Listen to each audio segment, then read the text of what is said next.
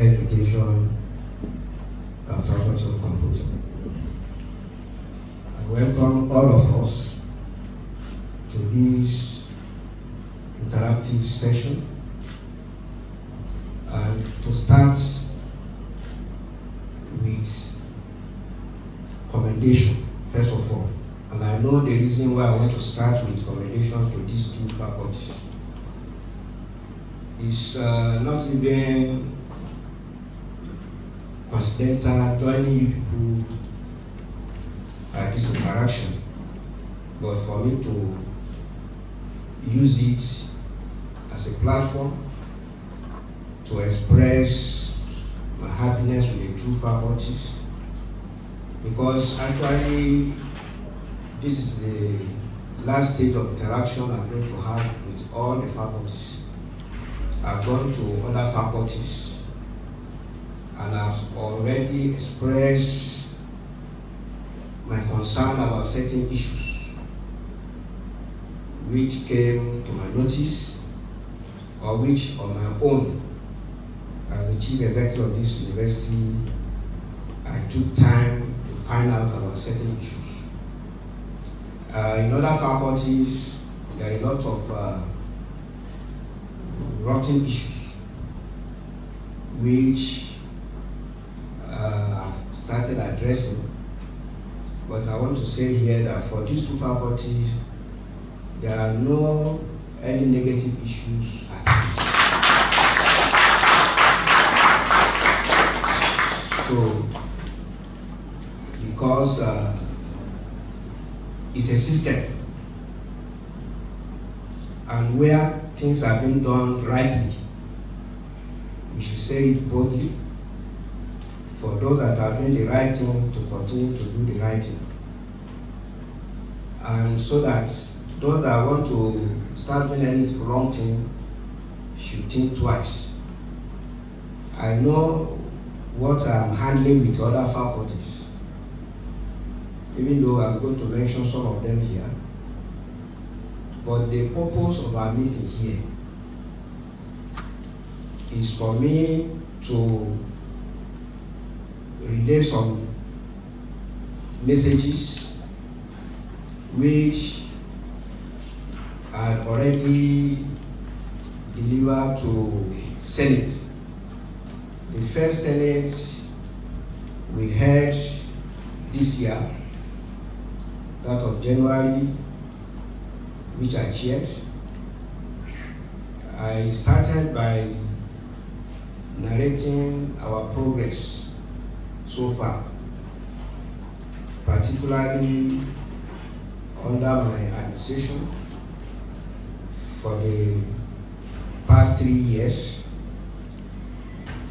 And I mentioned that the usual thing is not for me to come and be mentioning to us that I've achieved this, I've achieved that.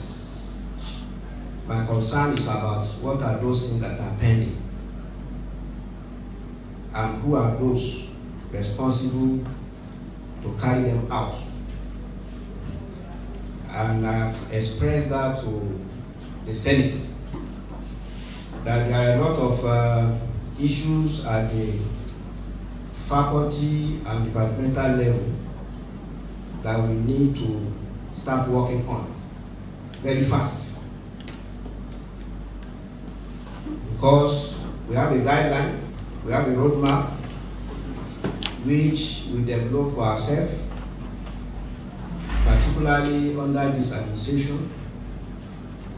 I did not just start work without planning. I brought a blueprint, and that blueprint was well circulated.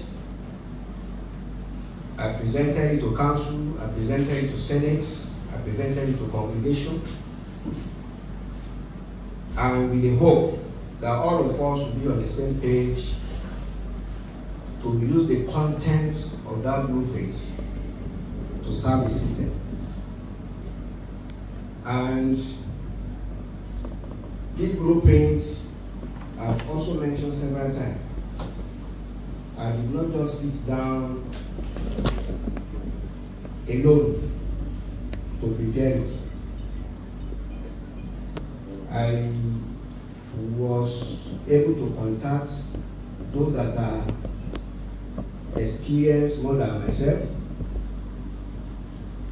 to give me some ideas after explaining to them some areas of peculiarity of this university, and that guided me to put the blueprint together.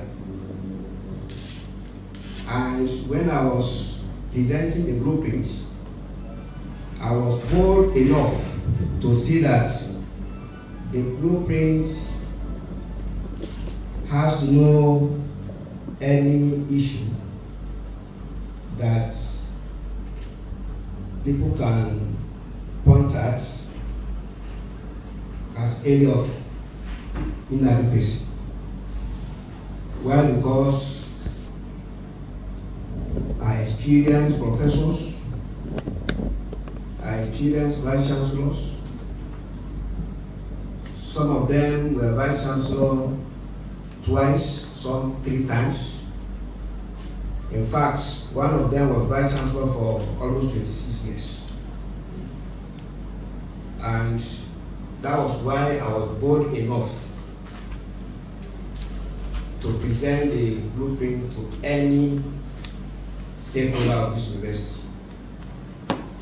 And I've not seen where anybody will say, look, there's nothing we can achieve with this or that. And since I assumed duty, I've been consistent in the use of that blueprint. I've not allowed anybody to distract me. There was no any distraction at all. And to also let you know that the Office of Vice-Chancellor used that blueprint with other stakeholders of this university for all the activities we have been conducting. And that is why whatever we have achieved, I've always referred to it as a collective achievement, because most of the activities have been carried out in this university are based on committee system. So I use committee very well and effectively to see that everybody participated in the use of this blueprint. But normally when you are in a journey, it's always good for you to sometimes to stop and assess yourself or the system. Particularly in a university, analysis, research, seeking for information are things that are our responsibility, whatever we are doing. So, based on the assessment so far, because after 3 years, I have to carry the blueprints, go line by line, paragraph by paragraph, page by page. What have we done collectively from the blueprints? And when I say collectively, whatever we have done from that blueprint is not me alone that have done it, because I use many committees to do that. And as I'm talking today, we have covered up almost over 80% of what is that in that blueprint. And I challenge everybody to go and carry that blueprint and look at it line by line, page by page, do your assessment, and you find out that over 80% of what is in that blueprint can be covered. And university is always about content, about ethics, about capacity and infrastructure. And all is contained in that blueprint. But by my observation, the 20% remaining are things that cannot be done at the office of the Vice-Chancellor. And that is the reason why I listed those things, and I took it to the Senate, And I mentioned it to them, and they all know that yes, all those things mentioned are not what Office of Vice-Chancellor can do. It has to be at the department or faculty level. And usually when we hold Senate meetings, faculties and departments are represented because deans are representing their faculties, HODs are representing their departments, and whatever we discuss at the Senate meeting, what I expect every department to do is to have a brief that they will take to their departmental board. And the dean should also have a brief to take to faculty board. There should be no any Senate meeting held without any message going to individuals, academic staff, or examiner at the faculty or departments. But what I observe in this university, our deans and the HODs are not doing that. Sometimes we leave the Senate, whatever information given at the Senate doesn't reach each academic staff, because those are the field workers. Those are the ones to carry out whatever Senate decision is not being carried out by deans or the HODs. Those that are carrying out the decision of Senate are the academic staff, the examiner, the examiners, post examiner at the faculty or departmental level. So whatever we discuss at Senate and should go back to them. And also, whatever that is the problem or concern, observations of the department or faculty should also come back to Senate through the deans or HODs. And sometimes you go to Senate, you ask faculty, no any issue to present. I've seen many of the Senate meetings. You call in of faculty, no report, no report. There's no how you will be carrying out activity for a month in the faculty or department that you tell me that there's no report. But then people can go to Senate with their emotional interest. Then somebody will go with personal interest or with some kind of emotion, thinking that should be what should guide the Senate. But Senate is not for any personal interest, it's not for any individual emotion, it's for the system. And all of us must understand that. So it is very important our HODs and deans to note this. But because this message I'm having here today, that the 20% of what is remaining in the blueprint are the activities for departments and the faculties, I felt I should take that responsibility upon myself to go to every faculty and tell them, we have a blueprint, we have been using the blueprint, we have covered 80%, the remaining 20% is for you people at the departmental and faculty level. Because I want to be sure that the message reach every academic staff in every faculty. And by the time I do that, we are going to have a team to follow up, a monitoring team to follow up, so that at the end we'll have a period to evaluate what we have been doing at our departmental and faculty level.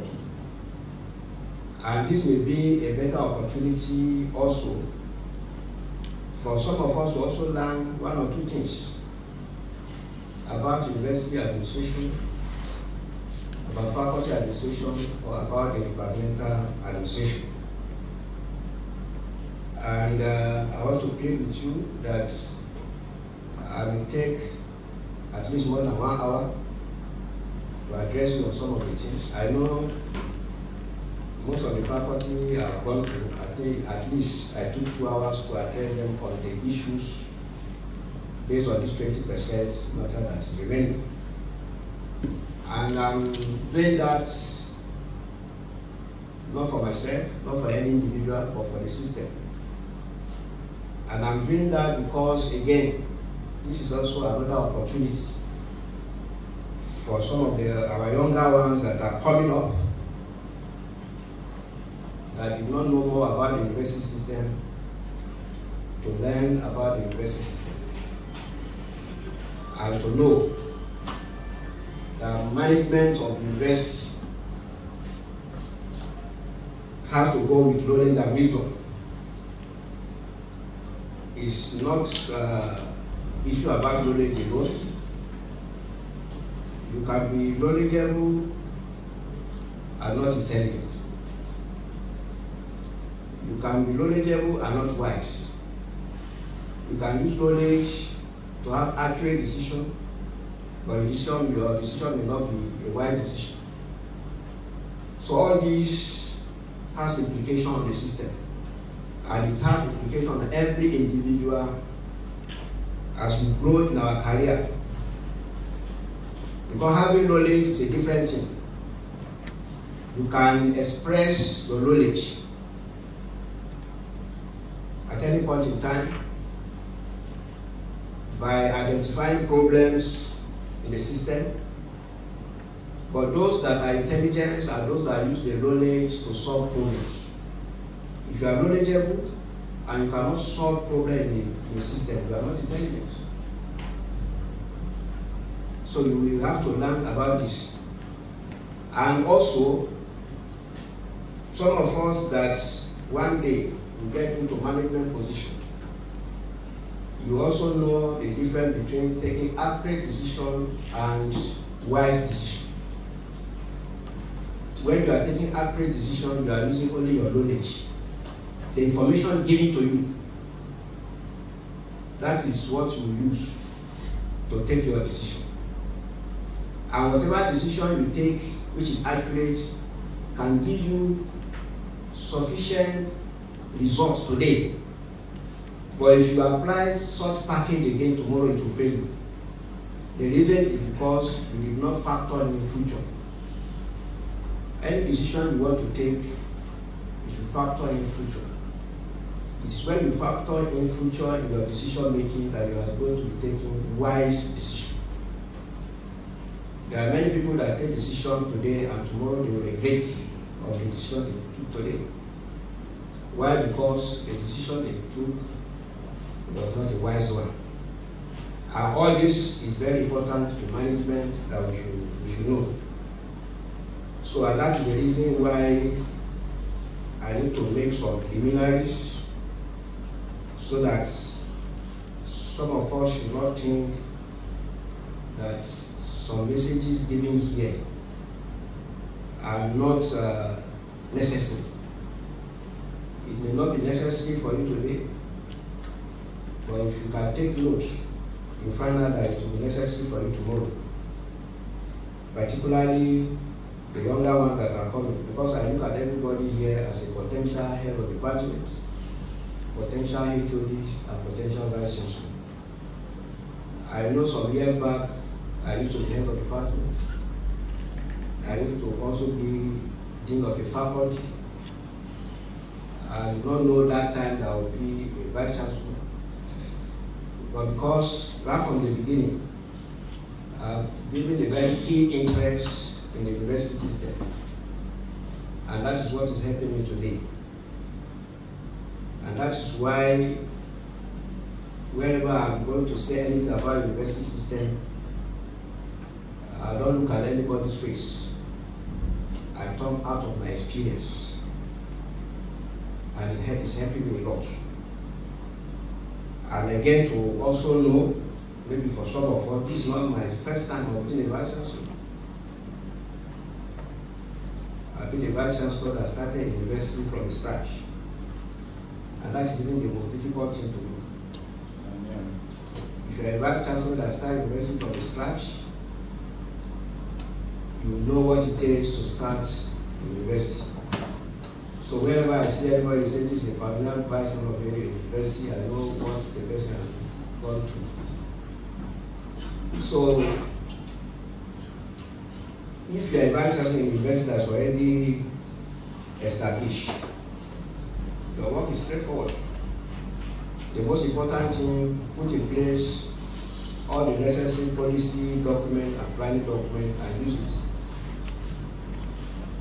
So please, some of us, this may be a forum for lesson to take and to learn about the institution.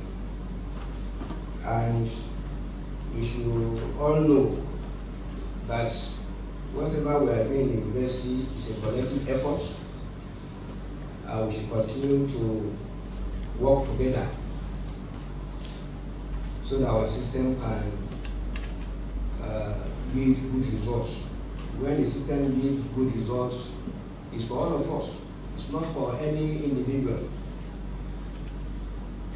And issues that I want to mention are as follows. The 20% that all the departments and faculties should work on. 1, academic monitoring. Academic monitoring. We want to know how punctual, how regular are our academic staff to lectures, and what is the quality of their teaching. Who is checking that? It's very important, because we have failed in doing this. I want to tell you that the students are already doing this. The responsibility of the department, responsibility of the faculty, because we have failed in doing it, monitoring how regular our lecturers are to class, how punctual are they to class, and what is the quality of teaching. Why I say that students have taken this responsibility, there is a program which we call the P4 program for students. And this is to bring students into the management of the university, so that they can also have right to raise concern, observation about how the university is being managed. The day we unveil this program to the students, that very day we resolve that there should be suggestion box in some locations, so that students that have concern about the university, even about the Vice-Chancellor, whatever the Vice-Chancellor is doing that is wrong, if they like, they should not write their name. If they like, they write their name. They should throw their comment in that suggestion box. And our station is staffed in our office that every week or two weeks they go around to collect all the information in that box and bring it to my office. Another officer in my office will now compile everything. And I go through those comments of students, one after the other. In fact, on this academic monitoring, students have said a lot. And they have even mentioned names of some academic staff. There are even some of them, they will even mention the number of times they come to class in a semester. Some of them even describe the quality of teaching of some of the lecturers. And you can see this is what the faculty management or departmental management should do. And when I look at it and I do not see any concern from faculty and department, I created Professors Forum in this university. And I gave them 7 terms of reference. One of the terms of reference is to monitor academic activities. And this academic monitoring is one of them. In fact, they have a subcommittee handling this. And what I expect that subcommittee to do, those professors should distribute the timetable to themselves and assign classes randomly. The professor can go, okay, today I will check this course to know who is the lecturer and how punctual is that lecturer. and you sit even in the class to listen to that lecture. And by the time they do that, they will come together, compile their reports, where they have observation, they will present as Senate. DNs and HODs are there. Even if you didn't mention the name of the lecturer, just say so-so course, so-so day. The lecturer came 30 minutes late, and the content of the teaching, as a professor, anybody that is teaching, you should know what is the nature of the delivery. And by the time they present that to Senate, the HOD of that department will take notes. The team will take notes. And when they go back, they are going to discuss that to correct. And this is the only way we can be improving in our quality of teaching. But how many of us are doing this? So we are not doing that, and it is high time that our deans and HOD should sit up to do this. You can develop your own model of monitoring. It mustn't be in a particular manner. You can look for a way to do that, so that the system will know that yes, somebody is monitoring what we are doing. Any system where there is no any monitoring scheme, there can never be improvement. People will just think, oh, yes, I'm already doing the right thing. So we need to put this in place. So because we are not doing that, the students are doing it for us, and it's embarrassing for students to be calling names of lecturer. In the other faculty that I went, after interacting with them like this, I called some of the lecturers from office and I addressed them. Even though when I was interacting with them at their various faculty, I told them that, look, I don't want to embarrass you by calling your name and say, Dr. This, Mr. This, stand up. Because it's not even about the punctuality, regularity, or the quality of teaching. There are other activities that sexual harassment, collecting money from students. And I called some of the lecturers, I presented some evidence to them. Some confessed, and I said this should be the last. We are not here to destroy anybody's future. But if students have started coming out to mention name of lecturers that this is what we are doing, then you should know that we are not monitoring ourselves. So the Department of Faculty need to do something about this. Very, very important. Secondly, Academic Forum for Innovation and Development. Academic Forum for Innovation and Development. We have seen cases where professors are not accessible to the younger ones because of ego. The moment some people become professor, they go and buy ego. And you don't know that when you use your professorship with ego, one day that professorship will become a liability to you. And it will become a liability to the system. But if you carry your professorship with humility, then your professor will become assets to yourself and to the system.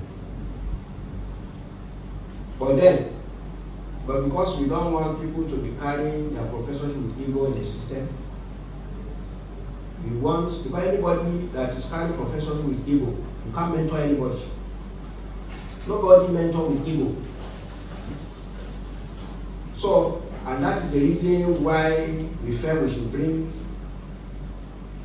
a scheme where the younger academic and senior academic can come together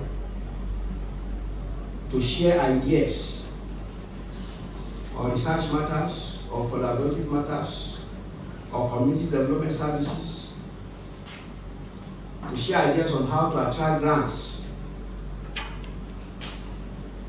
And we say a department or faculty can bring one professor to two lecturer, three assistant lecturer together, and they should have schedule when they will meet to discuss some academic issues. It will be a forum for mentoring the younger ones. And the reason why we say we should do this is because normally where people want to serve the system and people want to grow others, you should be ready to assist the younger one to grow. And informally, the senior one and the younger one can come together and be relating and will be developing. But these days, it's not happening. And that's why in some university, they bring out a formal system to bring the senior one and the younger one together. And again, there are cases where some younger ones also are not easy to be mentored. Particularly with the kind of system we are running in Nigeria. Somebody, because he's a secretary in ASU, you are lecturer 1, lecturer 2. Because you are secretary in ASU, you don't have respect for profession. They consider that ASU position as paramount. I've said it even at the council, at the ASU Congress. And I've said it even in the faculty of social science, where the ASU chairman is, and I told him, this is some of the problem some of you, the ASU officials are. You are lecturer 1, because you are secretary of ASU or ASU chairman, you don't see a professor with respect.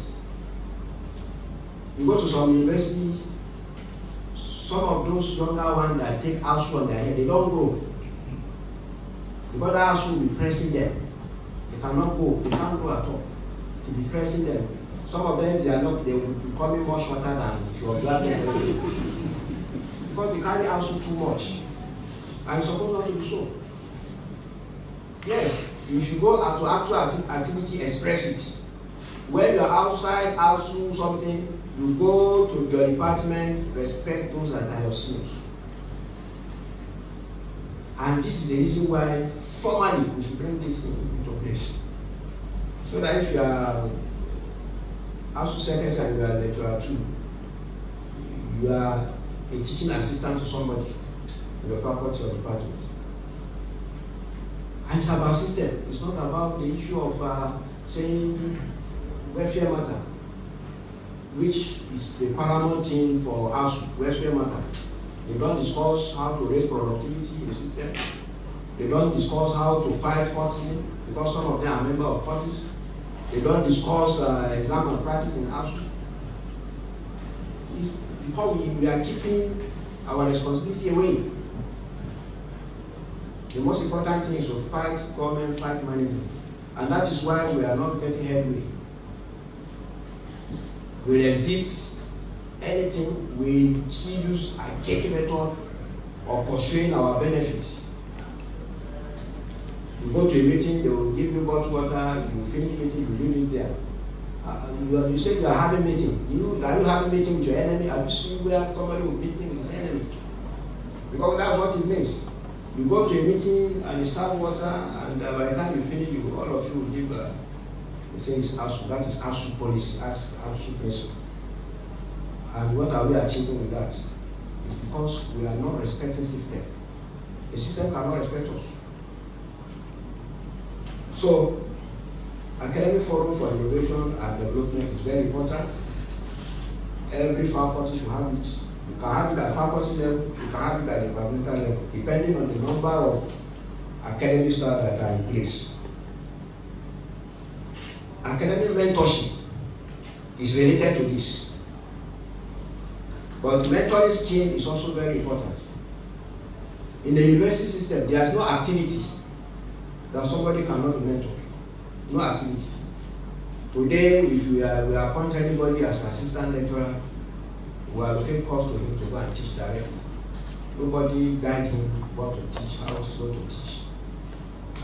And that is why we're having a problem with the system. But where we want a system to work with good quality, every younger academic must be attached to the senior academic. If you have to teach undergraduates, you must be mentored on how to teach undergraduates. If you have to teach postgraduates, you must be mentored to teach postgraduates. Some of us passed through that. I was a teaching assistant to a senior lecturer before I started teaching undergraduates. I was a teaching assistant to a professor before I started teaching postgraduates. I did not just go to class and start teaching. Sometimes I would go to my boss to carry his file, follow him to class. By the time I keep the file, I will sit in the midst of the student and listen to the way he's teaching. And when he give assignment, give tests, you ask me to go and develop marking scheme. And when I come to him, he will show me, no, this is how to structure marking scheme, this is how to allocate mark, this. I can tell you there are some people that they will rise up to professional level, they can't structure marking scheme. It's a fact. In fact, some people don't even know what is marking scheme. They mark off head. They mark off head. And there's no examination that you don't have marking scheme. Any examination, you should have marking scheme, how to allocate mark to each point. But these days, people will just keep a script of students and start drawing all sorts of things with red barrel. And at the end, you just award mark. No following of marking scheme. In fact, even to marking of the final year students, it happened in National University Kefi when somebody marked final year student scripts without marking scheme. And he had been doing that for many years, nobody knows. Until when they had a very strict external examiner. That one comes, he says, okay, the first thing you want to see the attendance of those that wrote the exam. When they gave him, you look at the total number, you now count the scripts, short of about 23. You now call attention immediately that these scripts are not complete. So you have to call attention of the lecturer, and I think something must have happened with those 23.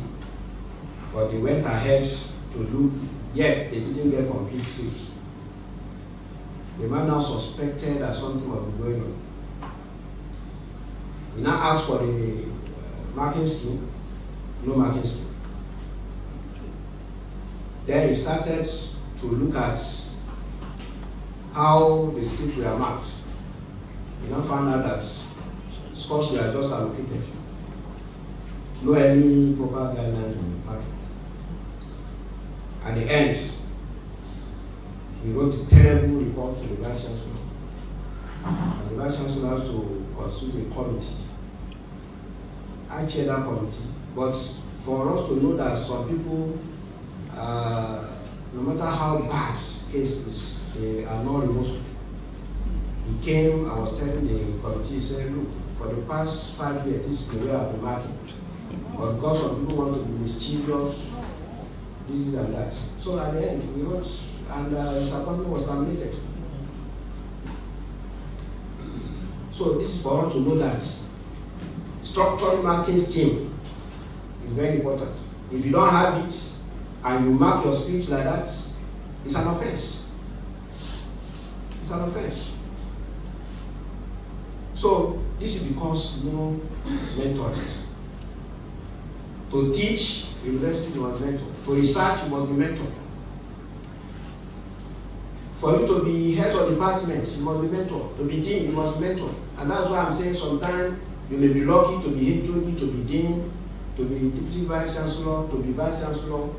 If you are not mentored to get to that position, you still have some other way to improve on what you lack. You have to do wider consultation. You should consult widely. And where you cannot consult, officially is there in the university, you use committee system. You use committee system. But there are people that cannot even use committee. They will say, oh, if you use committee system, it will delay you, it will delay your work. But it depends on what kind of committee are you constituting. Your committee must be strategic, must be dynamic. Dynamic in the sense that it's not your friends that you should look for and say they are member of committee. You know the kind of result they will bring to you. What you want is what they will bring to you. Or you are constituting a committee, you did not know the nature of the stakeholders in the system. And I've said it, I think when I was presenting a paper in one of the faculty, in this university, or any university you can talk of, if you carry out analysis of the system properly, there are 3 categories of stakeholders. You have the proactive, and they are 10%. Even in this university, they are 10%. And for me, I know them, and I've been using them very effectively. You have the active group, they are 30%. And then you have the passive. When you say proactive, these are the people that even before the problem exists, they've already developed strategy to solve that problem. Those are the proactive.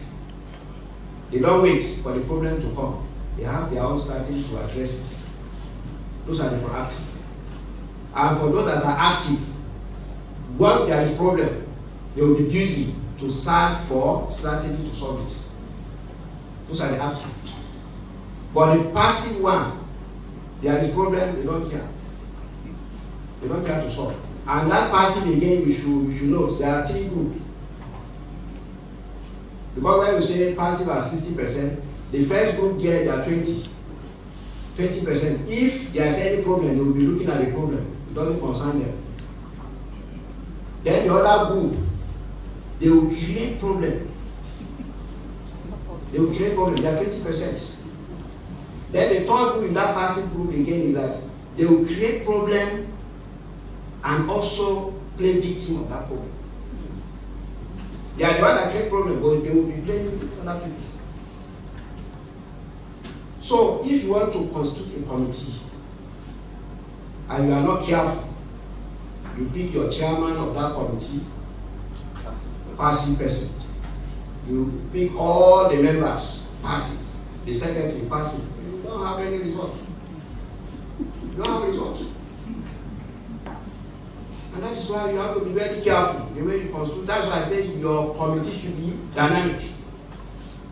Let the chairman be a proactive person. Get 2 or 1 to be active. Surround them with the passive. They can't do anything. Because the proactive person knows where he's going. Even before coming to meeting, he has strategized how he's going to conduct his meeting. But if you have the passive to be chairman, by the time they come, they will, instead of them to be discussing ideas, they will leave their ideas aside and be discussing individuals. Or discussing events.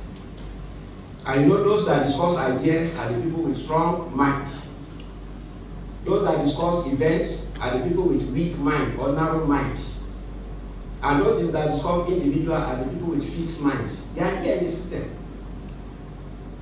But if you are somebody, a chief executive, if you cannot identify this kind of people in the system, you are going to fail. You are going to fail. And that is why, as a Vice-Chancellor, you are different from any other chief executive in other parastatals. As a Vice-Chancellor, you're a professor, you are an academic person. You're supposed to conduct research. You are the one to go and look for information. Don't just sit down as if you're a commissioner or minister, people will be bringing information to you. And whatever information they will bring to you, 80% of it is for you to work in their favor. So as a Vice-Chancellor, I don't just sit in my office and what things going or allow anybody to bring information to me. I can look for information on anybody. I'm a researcher. I'm a chief executive of the university. If I'm no longer a Vice-Chancellor, I should continue to do my research. Even while you are a Vice-Chancellor, you should be doing your research. And that is the reason why, as a chief executive in the university, you have to read wide. Because you must work with every stakeholder in the system. It's just like saying you must eat with everybody. There's nobody that is not an asset in this university. But the most important thing is, if you want to eat with everybody, you should get a set of spoons. Those that are short and those that are long. There are some people that you should eat with a short spoon. And some other people you eat well, long spoon. You may be in your room, you should be outside, then use your spoon to eat.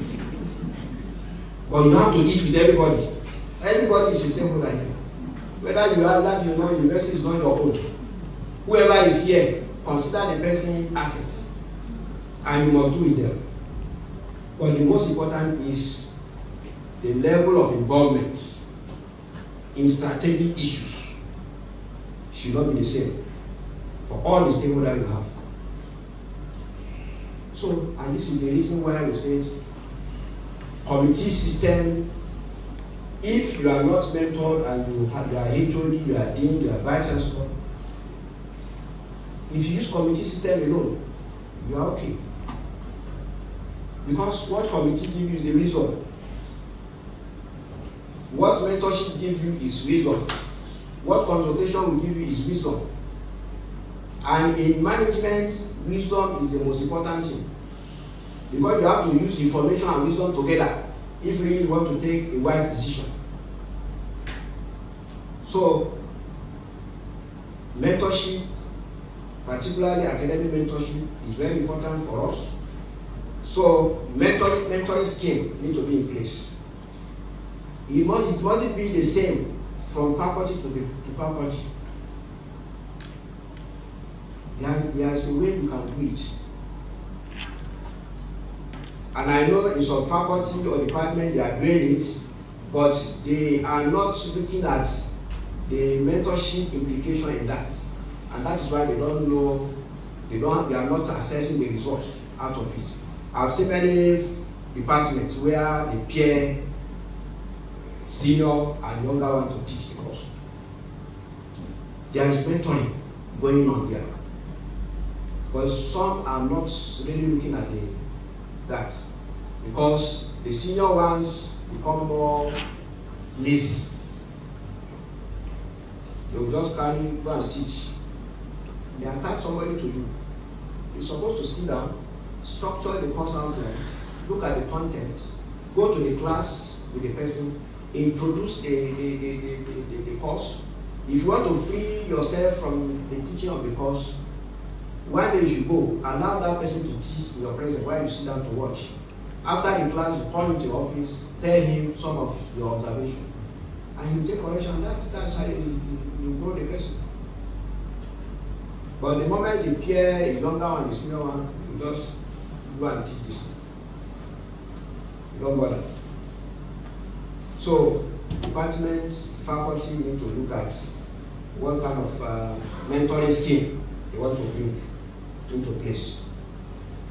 And it's very important, and it is not just for only academics. I've expressed it to the registry, and registrar has already developed a scheme for his own people. And I'm looking for a day to also follow up on that, to know how far they have gone with that. Schedule of duties. Every staff in the university must have schedule of duties, whether you're a teaching staff or not teaching staff. And when we say schedule of duty, it's not the same for all the ranks. Schedule of duty of a professor is not the same as that of assistant lecturer.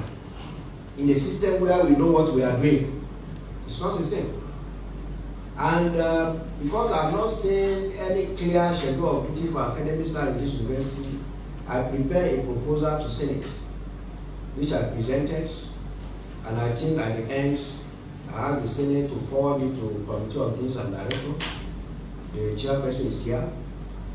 so that by the time we finalize and Senate approve it, we should start implementing at the faculty level. Which I'm doubting if we are implementing it. Then the next thing that can come out of this schedule of duty is the work plans. Work plans. If you have schedule of duty, that will guide you on how to prepare your work plan. Nobody go to his office without having a plan of what he's going to do, whether on daily basis or weekly basis or monthly basis. But we have many people in the university system that don't have work plan. As an academic staff, you have a lot of things to do in the area of teaching, in the area of research, in the area of community service. And you should be able to reflect that in your work plan on a weekly basis. But because nobody is monitoring what we do, we find out that you go to faculty or department, staff are not having work plan. Somebody will just wake up from his house, come to office, and sit down. If there's nothing to do, open his bigger phone and start watching films. Small time, another person will enter, they will take a seat and start discussing individuals, maybe for some hours.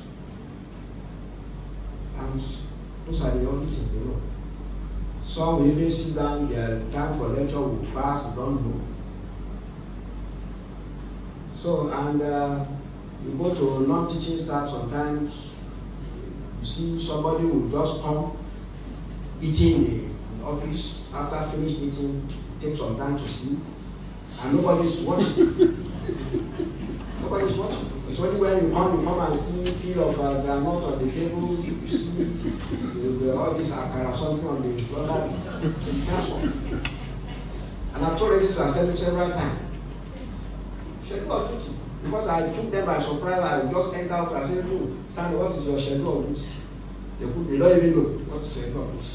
Talk less of having work plan.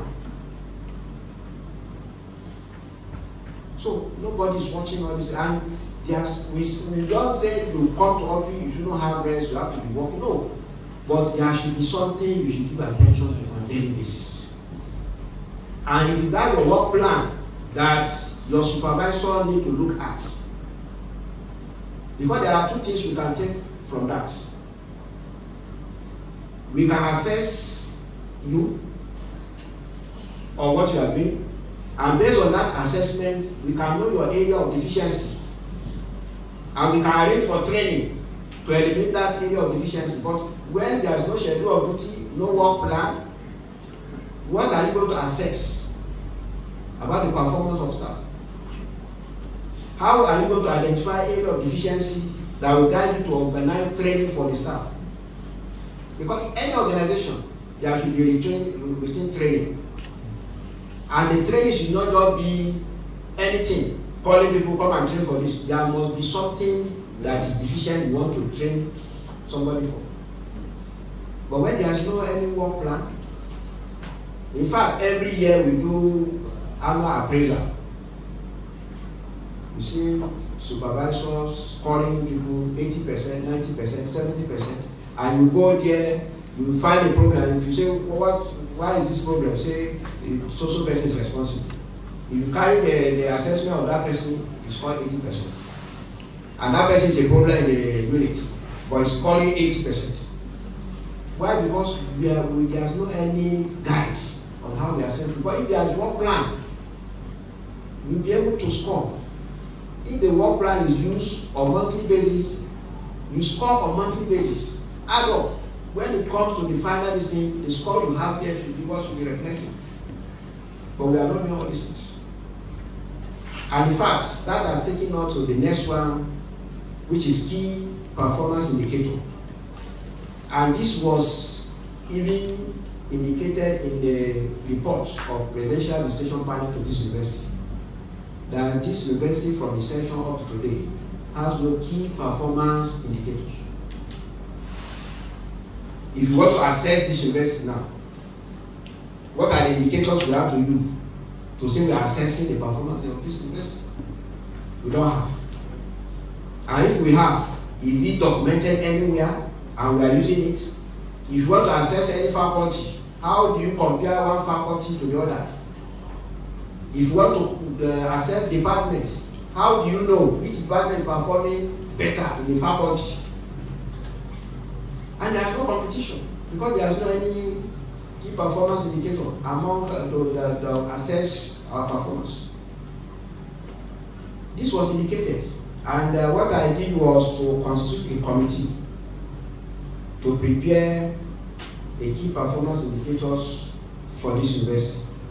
The committee submitted their report yesterday, and I said we have to look for inputs from other units.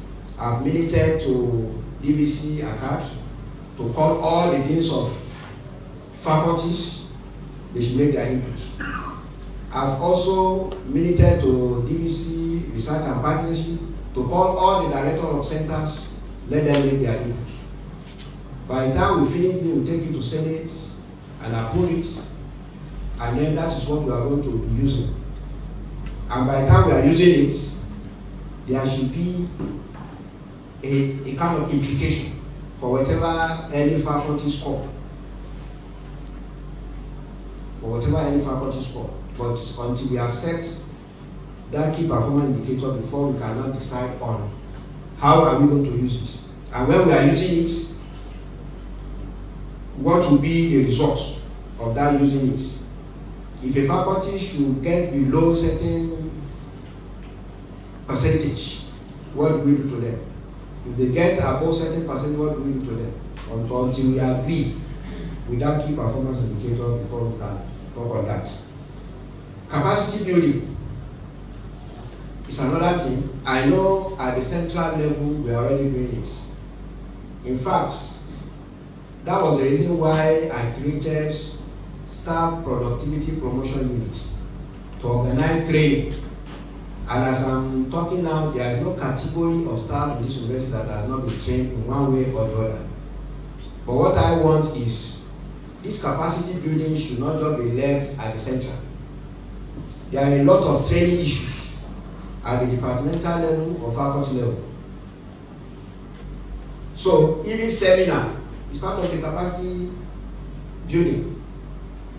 There should be seminar on how to identify areas of community service.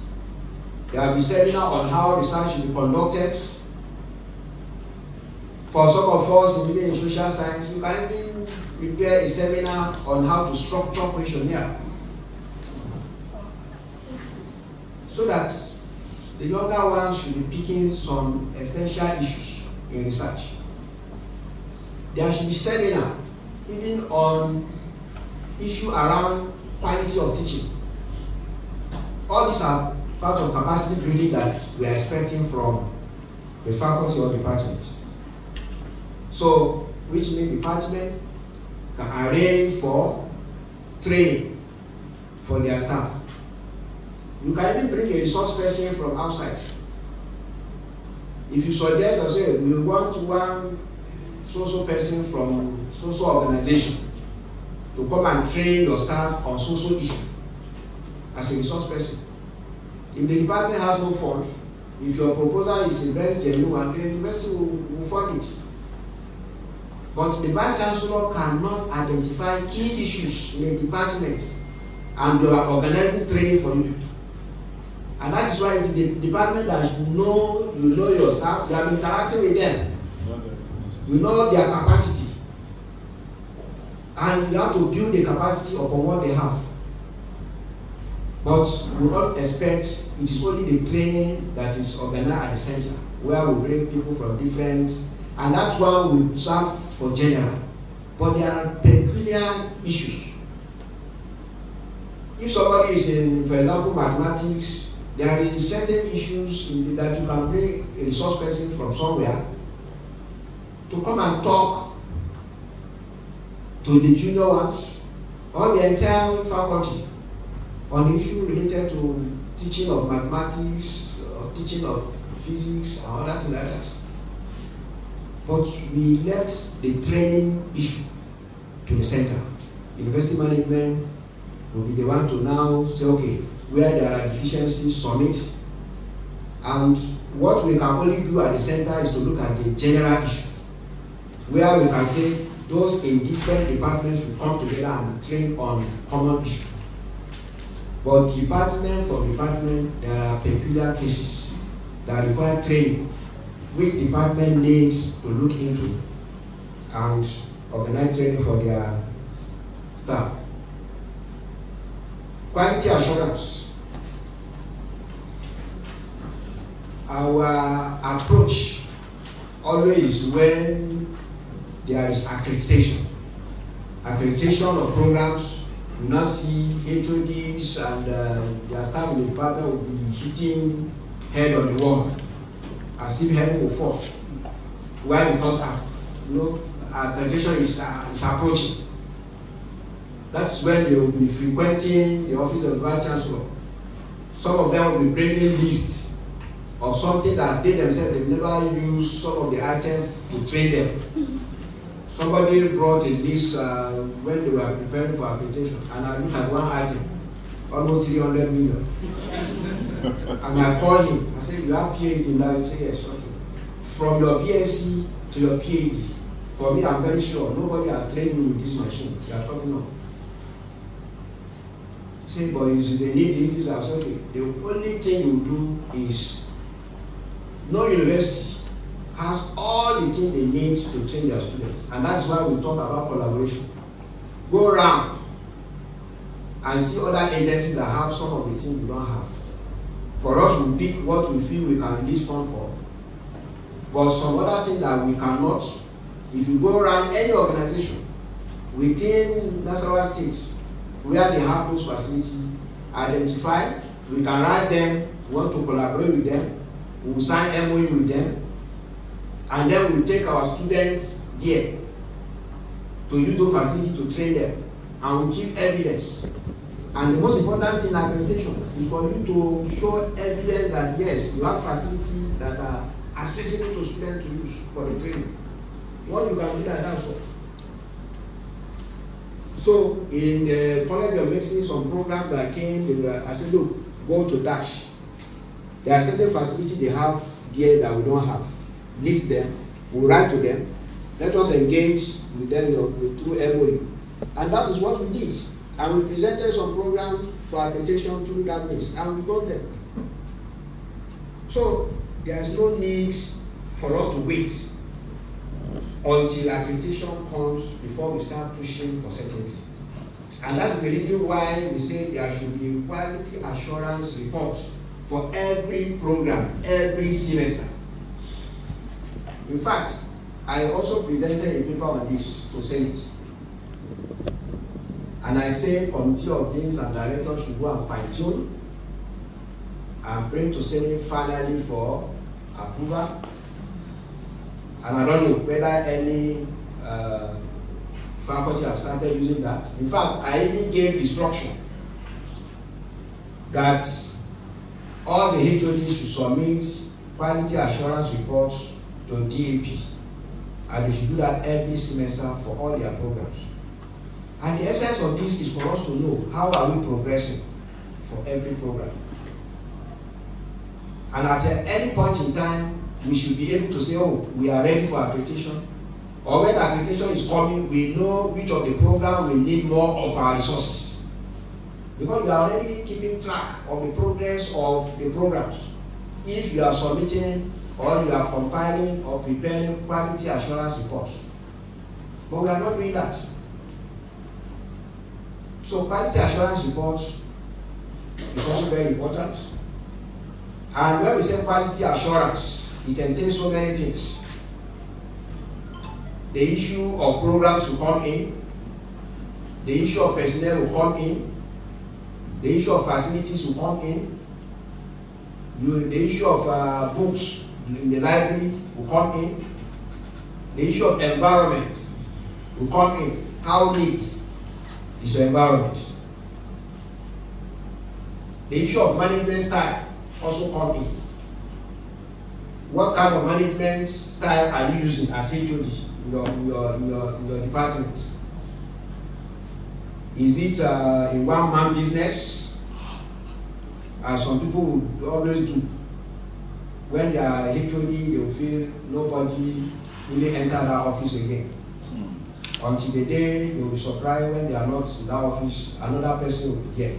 And some of the documents you are trying to hide, it will be on the desk of the messenger.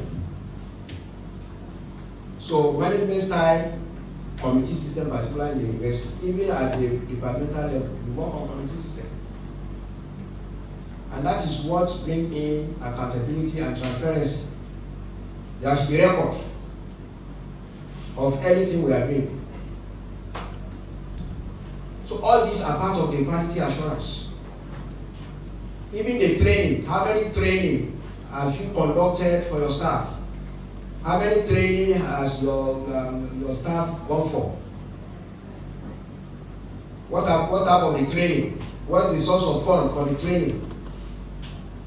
All these things I've highlighted them in that paper presented to Senate, which I said I don't want my idea to see as if I'm pushing my idea to Senate. Committee of Deans and Directors should still go and fine-tune it. Remove what you feel is not necessary. Bring in whatever is necessary. Let us have a document that will be guiding us on how to keep quality assurance reports. So it's also very important. And when we say quality assurance, it's not for the department, it's for program. In a department, you can have up to 3 programs.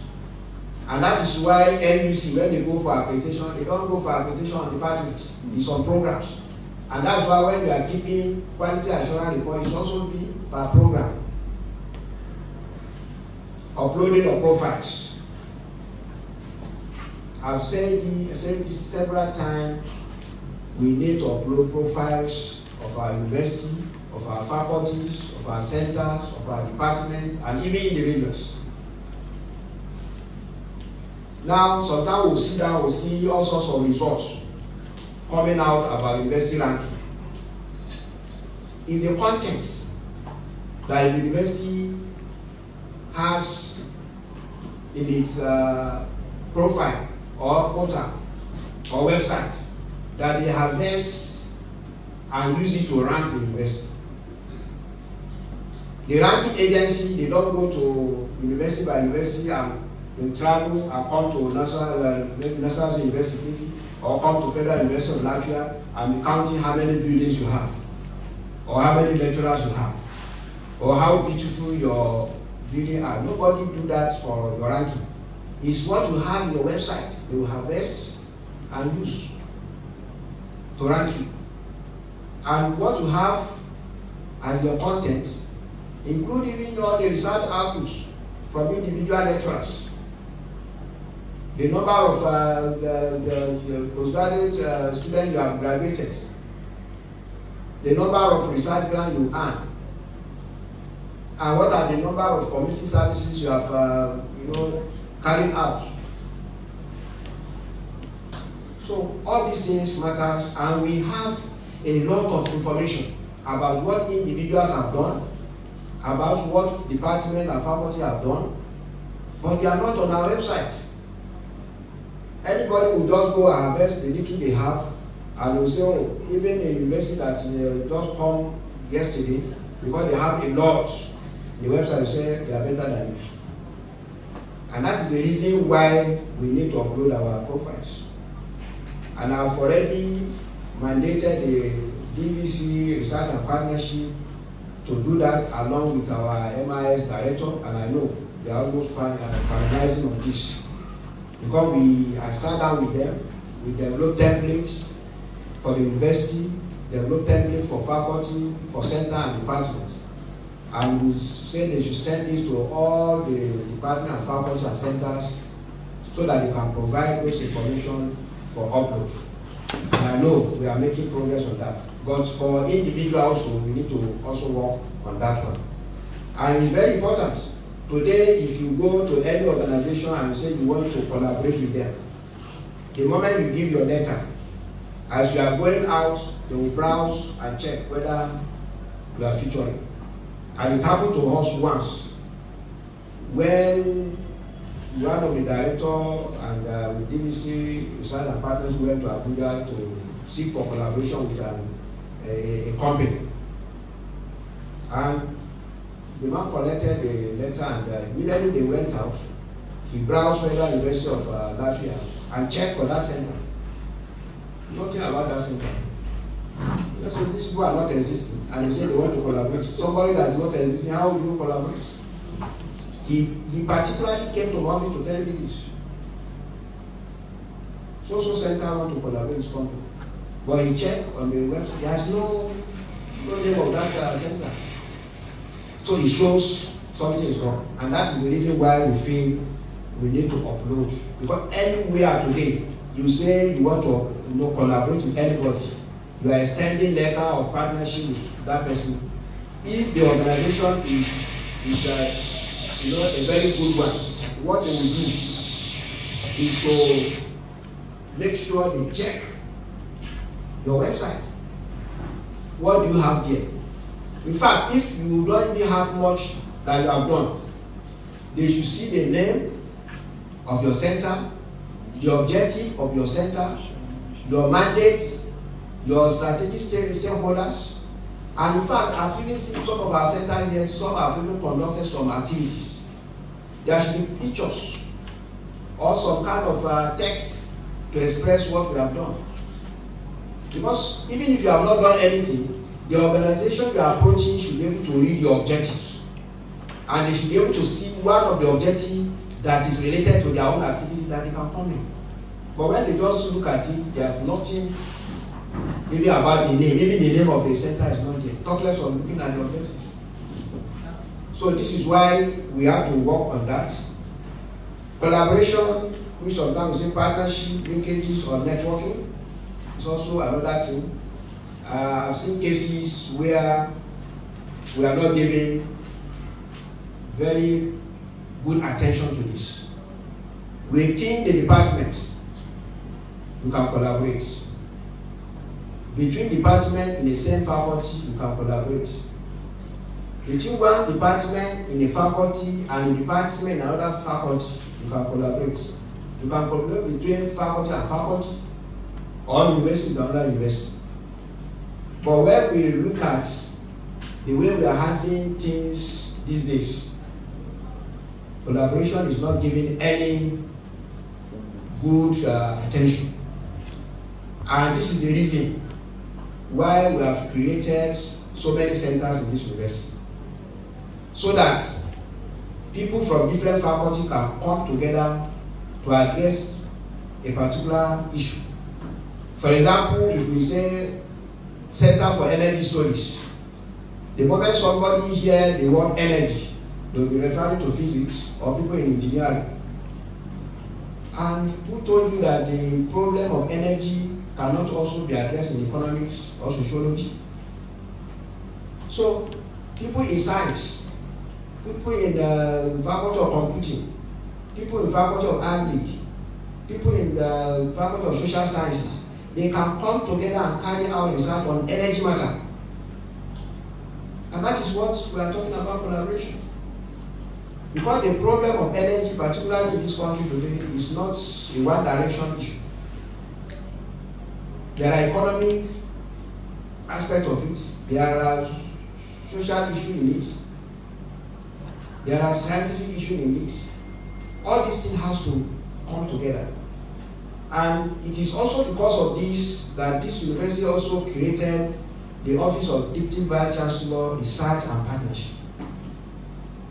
Just to make sure that we open wider door for collaboration among ourselves within and between this university and other agencies or institutions. So we need to use this opportunity to widen the scope of our knowledge. Because if somebody is in science, doesn't mean that he has nothing to learn from somebody in social science. And when it comes to even issue of facilities, you can share facilities between your own faculty and another faculty. It's also part of collaboration. In fact, we have been facing a lot of problems where you see some faculty will just hold on to a particular classroom and say, no, this is for us. They don't want to share with anybody. Even when they are not using that place and another faculty needs it, they will say, no, it's already allocated for. That is not collaboration. In fact, even Harvard University collaborates, and that is why the word collaboration is common to in every university you go. No university has all the facilities that you need to train their students. No university in the world. And that's why they have to collaborate.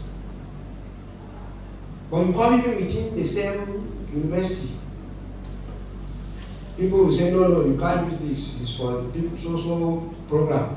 Even in the same department, people will stick to a particular classroom or maybe office that nobody can use except their own department or faculty. So we should learn how to collaborate. And that is where, when I look at the way some of us complain about shortage of facilities, particularly in this system here. Yes, it's something to recognize, it's something to look into.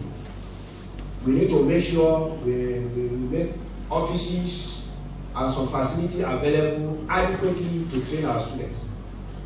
But where we are not having enough to do that, we need to allow some flexibility in the way we attend to our problems. And I do share my experience when I was the Dean of Faculty of Agric in Nassau University. The Faculty of Agric, when they established it, we don't have even one building. We were using facility in College of Agriculture.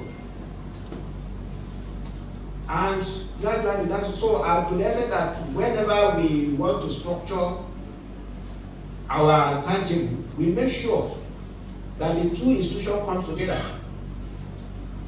We structure in such a way that when we'll be using the classroom or laboratory, they are not having anything to hand. Our timetable officers sit together to make sure we do this. And then the management of college and that of faculty will come together to approve it. And we don't have any problem. And in fact, even when I was in there, I used those facilities to present all the programs in my faculty for accreditation. I got full accreditation.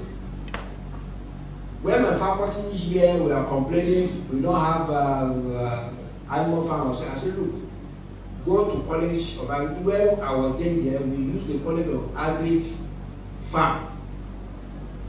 Then they don't even have their own animal farm, they have it around Thomas area. And they gave us a place, we use it for our own, to train our students. And when the accreditation team comes, there's nothing they can do other than to accept it. Because there are evidences that yes, we take our students there to train them.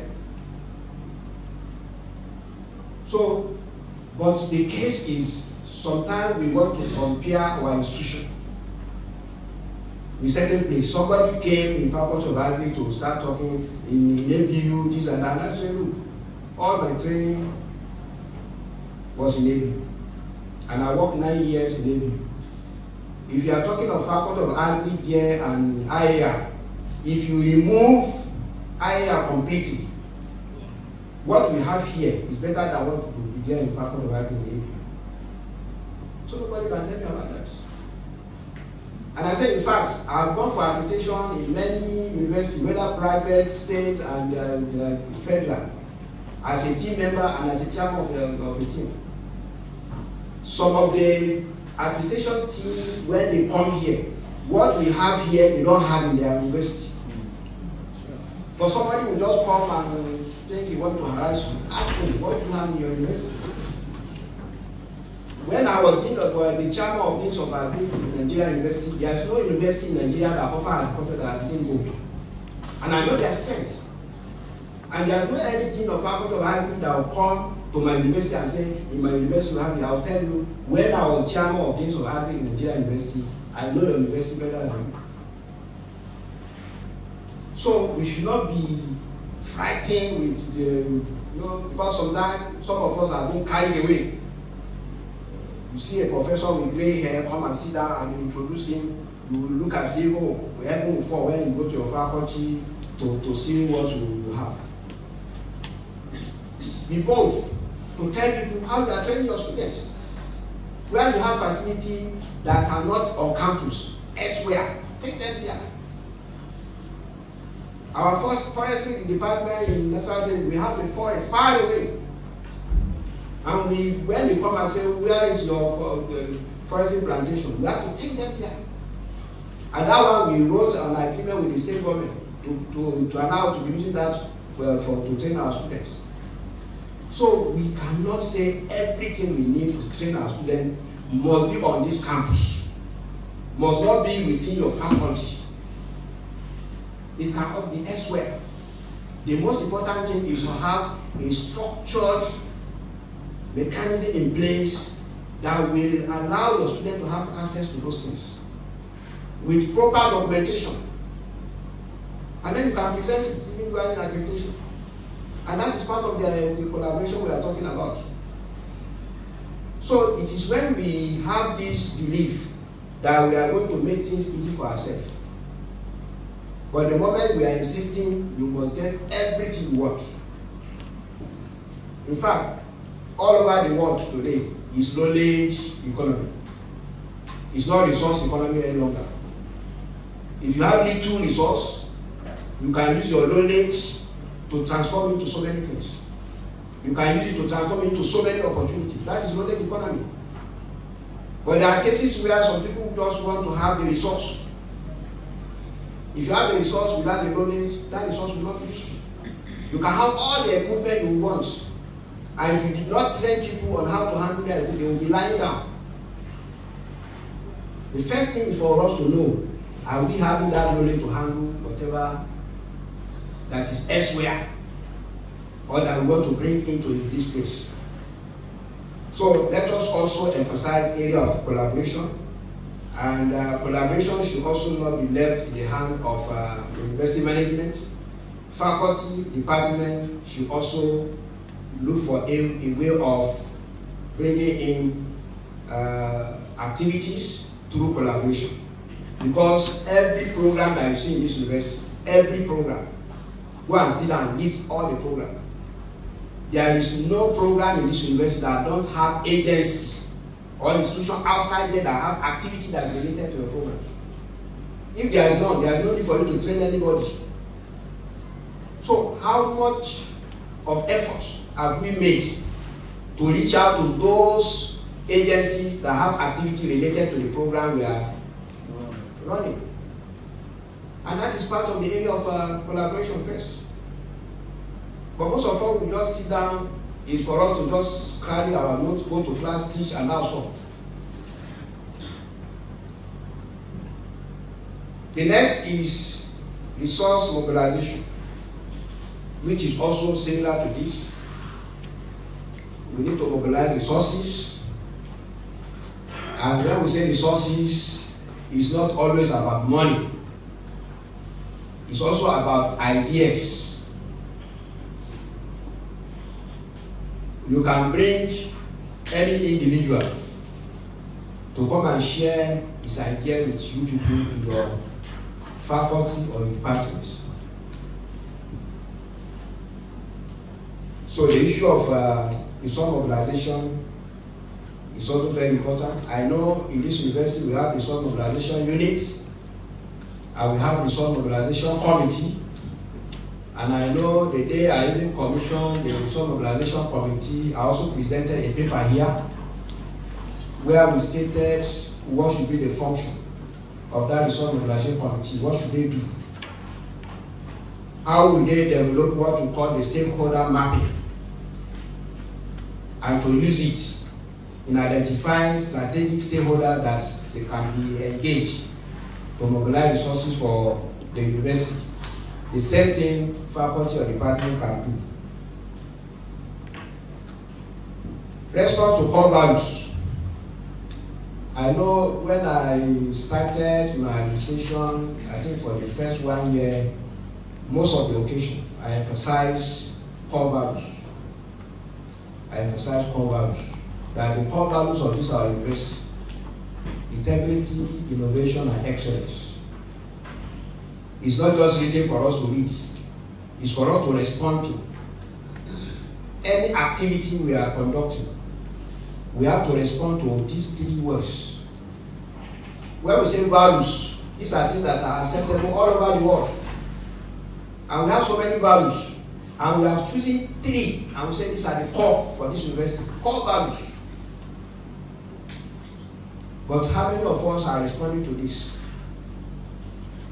If you are teaching, you have to respond to these core values. If you are carrying out research, you need to respond to core values. If you are even marking, when you are marking student skill, because when you say integrity, doing what is right, even when nobody is seeing you, that is integrity. How many of us are responding to core values when we are teaching? Because teaching with high quality, it means you are responding to the core values. When students carry out or maybe took exam and you want to mark their scripts, the first thing, you have their marking scheme, you use your marking scheme strictly to mark their scripts. That is integrity. But I've just mentioned now that some people don't even use marking scheme. Some award marks anyhow. Is that integrity? And when we come to research, there are a lot of dubious issues now in research. Somebody will conduct research, and because a theory has said the coefficient must be positive, and when you finish your analysis and it's negative, you will be trying to twist it. It will be positive since the theory has said it. You will be forcing you to adjust until it becomes positive. Who told you that it has to be positive? Because theory has said it's positive, then it has to be positive.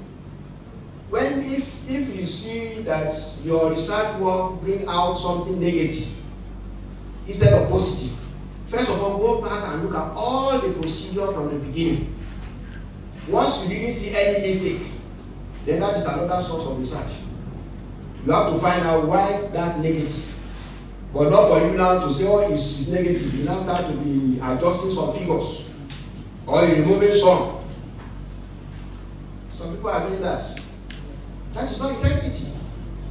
Because if you want to follow integrity, let the result of your research, if it is well conducted, let it be another source of research. And you talk of innovation. Any teaching you want to do, you must carry out research. You must bring in new ideas. Some of us have been teaching one course, maybe for many years, and the content remains the same. The content remains the same. In fact, some lecturers' file, you see, is so black because of overuse. The content, the paper inside, because of hands has already turned up, everything will turn brown. No additional information. No additional information. To the extent that your students, the moment you enter class, some of them will be sleeping. They know what you want to teach. They know that this one is not bringing any new thing. They consult themselves. They collect notes of those that they are senior. Then where is innovation? If you want to work or respond to the core value of this university, you should be updating yourself in your discipline. You should bring in new ideas. There is no definition of any concept that doesn't change day in, day out. And how are we updating ourselves? And again, excellence is for you to be unique. And you can only be unique when you work hard. So, the core value of the university has already given us direction. If you are to respond to it, you don't have any problem.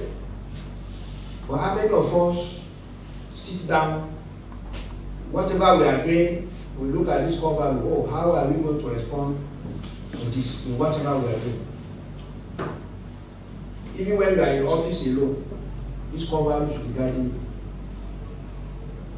If you don't have a plate that contains it, go and put it in the office so that when you are sitting down, make sure you are not going contrary to the core value. So it's very important.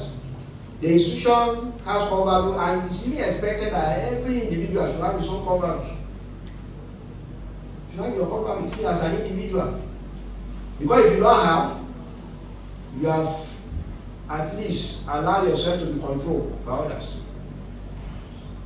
And the moment people start controlling you, you should know they will only control you to what will benefit them. And before you know it, they must have used you and dumped you. So, and because we don't want anybody to be used against this university, that's why we have the core values. And the core values of this university is to enable us to comply to all rules and regulations of the system. Because when they say these are rules and regulations of the system, then the integrity in it is for you to obey those rules. So, our response to core values is another thing that need to be obeyed at all levels. And I know the office of the Vice-Chancellor has always demonstrated this. Whatever you see that we are doing in this university, just pick any activity. You see this one inside. Integrity, innovation, and excellence. And it's promoting us. It's promoting us. I know I attended one inaugural lecture of a colleague who is also my senior in ABU. And when we went to the DC office, the secretary of committee of Vice Chancellor came and was telling the VC that I like the way you package the booklet of this convocation lecture. And the VC pointed to me and said, I copy it from him. And I want to thank our chairman of the inaugural lecture, Professor Wade, because the VC of Makodi came here once to attend the inaugural lecture of a staff that was promoted here, but now our tenure staff, and our own policy has stated that you can be a professor of any university. If you are here as a tenure staff, you can present your inaugural lecture here. The only thing is, your university where you are promoted, the Vice-Chancellor should be here to co-chair with the Vice-Chancellor of this university. And most universities have been complying, following our... So he came here and the booklets, he had the next inaugural lecture, they were to... He now included some of the things he's calling out. So this is part of the thing we are saying. And he really appreciates the way we are doing things here. So, and that's why I'm commending our chairman of inaugural lecture series. And we are already moving fine the way, I think, the way we are doing our inaugural lecture here. Anybody that comes here, there are a lot of things they need to learn from us. Even that day, the Vice-Chancellor came and we had to do the procession. And he was now saying, no, the inaugural lecturer should be in my own front. I said, no, we have a guideline. And our guideline is saying he has to be in front of whoever is the last principal officer. That's what we say. So quickly I corrected him there. This not so. We have a policy, we have a guideline. So anybody that comes there, should. And again, there was a time when one of the Vice-Chancellor came here and we had to do procession to inaugural lecture.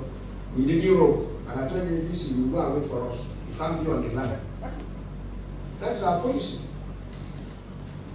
And he has to quickly go and enter and wait for us. So, and this is how the system should be. It's not about any individual. It's not about your relationship with somebody. It's about system. So whatever your system has laid down, you should follow it. And this part of the technique we are saying. It's not when you are relating with this, you will be waiving principle. It's not so. So, core value, very important. Participation in e-learning activities. Now we have the directorate of e-learning, and the faculty or departments should use this opportunity. you can mobilize resources by running some certificate courses, diploma courses online. Many universities have been doing that, and it's very important that you sit down at the departmental level, structure out certain training that's going to help to even feature your department, all over the world. And we know when we created the Directorate of E-Learning, we did it to solve a problem.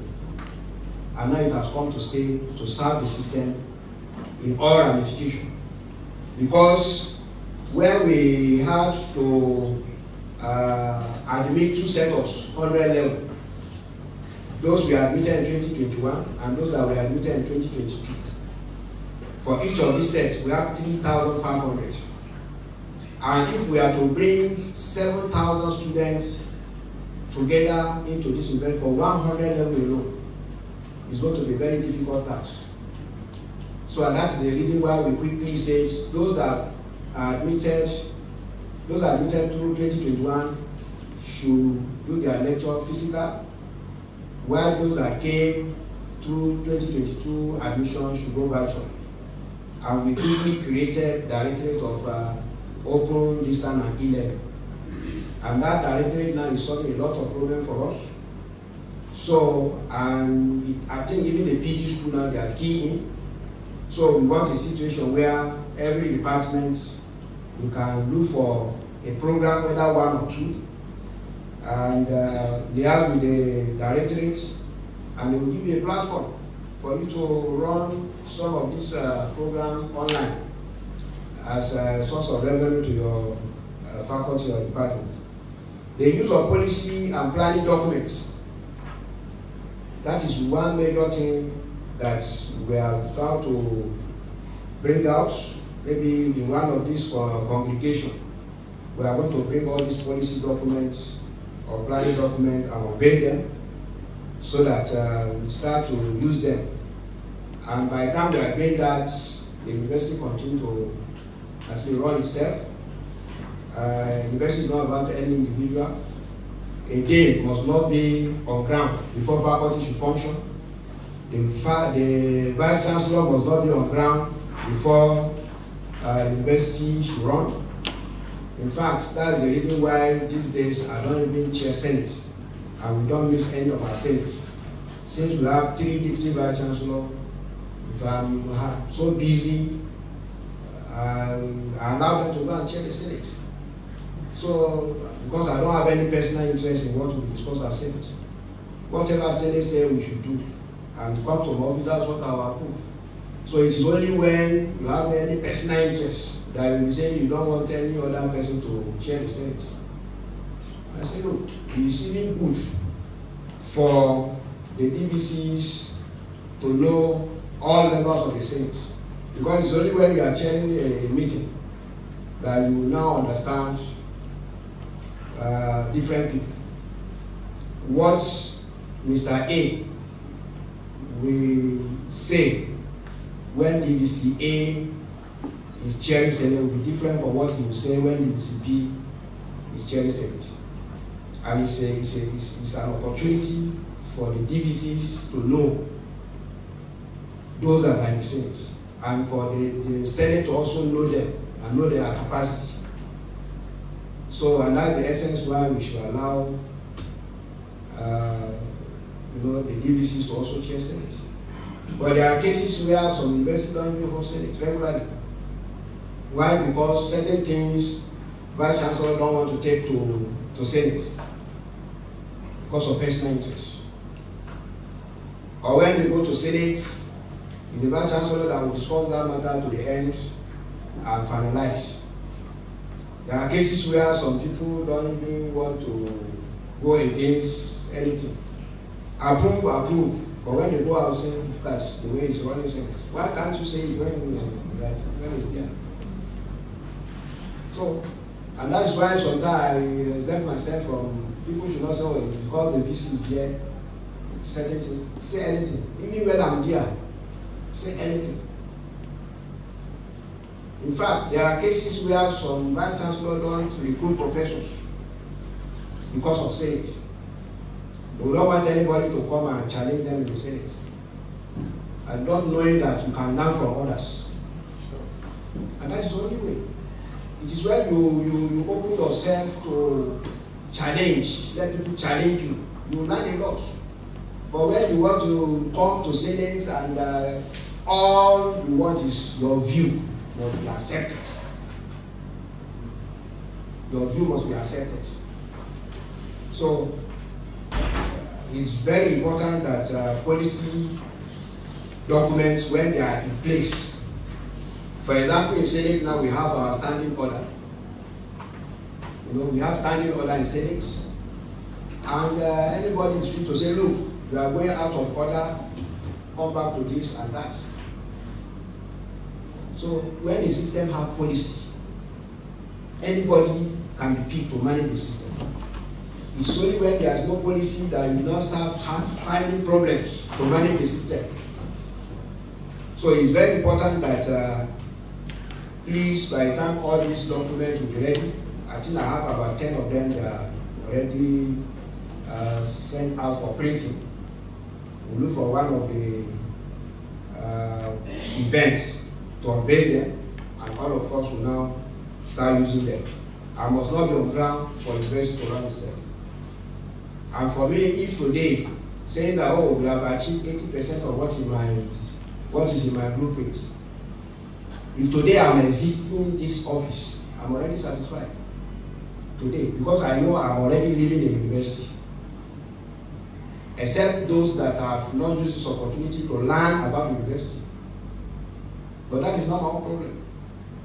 Because for me, I'm always thinking beyond this environment, thinking beyond today. And if you are the type that is thinking beyond the environment you are, and thinking beyond the present time, you don't have any problem with anybody. Because you have a brighter future. So I'm not here to be a local champion.